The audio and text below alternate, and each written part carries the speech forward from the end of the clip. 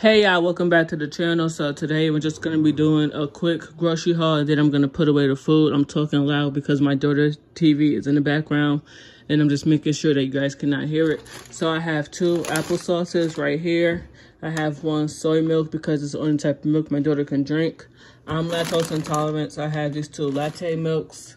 And on my Wic, I get fruits and vegetables. So I have 2 things of these type of Brussels sprouts.